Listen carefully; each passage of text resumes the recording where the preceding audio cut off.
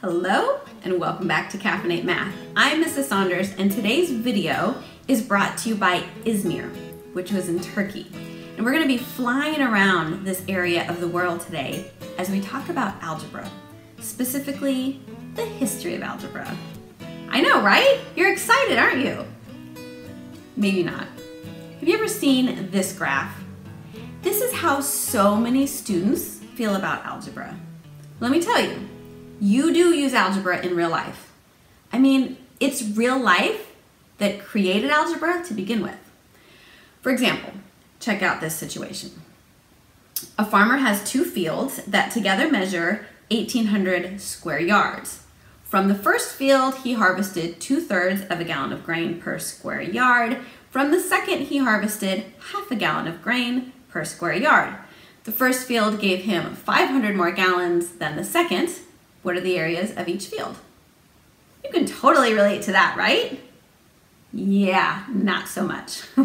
But stay with me. This is a very important problem because it's the earliest recorded algebra problem. And when do you think this problem was written? I'll give you a few options. Was it written in 1650, 800, 900 BC, or 2000 BC? If you said 2000 BC, you are correct. So in order to begin the story of algebra, we have to go back in time more than 4,000 years to ancient Babylon. Shall we?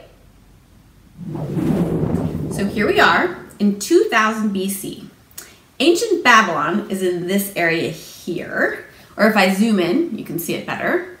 And ancient Babylon was in what we call today the Fertile Crescent. And this is where a farmer was working his fields. So let me bring that problem back. This is what I showed you before, but this is just a small part of this original. Check that out. It's the very first word problem, or at least it's the earliest one that we can find.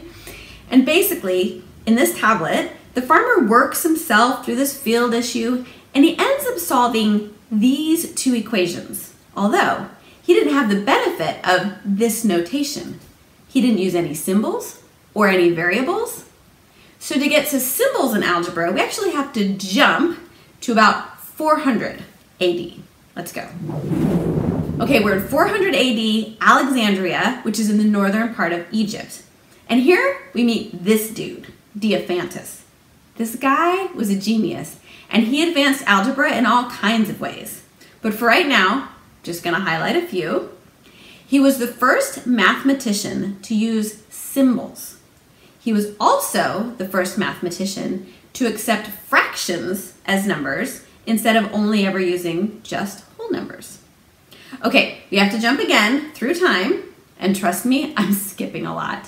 And we're gonna head to India in 800 AD. Welcome to India. And now I'd like to introduce you to this dude, Brahmagupta. Again, total genius, he did a ton, but two of his most important contributions were the rules for dealing with zero, which was a new concept back then, and the rules for dealing with negative numbers. Okay, now we're almost done. This time we're gonna fast forward only 20 years to 820 AD. And we're now in Baghdad, where we meet this friendly fellow, Al-Khwarizmi. And he wrote a book, there's a page of it, called, I'm not going to attempt that. But if we translate it, his book was called The Compendious Book on Calculation by Completion and Balancing. Totally hit the bestseller list, went viral in the ancient math community. It was awesome. And why is this interesting? Because, check out this word, Algebra. It should look, or at least sound, a bit familiar. Algebra, and this book, is where we get our modern word, algebra. And it means the restoration of broken parts. Isn't that cool? And now we've come a long way since then as well, but I'm gonna stop there in algebra's history because my main point is this. You may think that algebra was developed just to torture students in class, but it wasn't. Algebra developed over time to solve real-world problems. And when you stop to think about it, it's just a cool process. You start with a real-world problem, just like our farmer did. You translate that problem into symbols. You manipulate those symbols according to certain rules, and then the answer just appears. It's like magic, but it's math. Thanks for watching.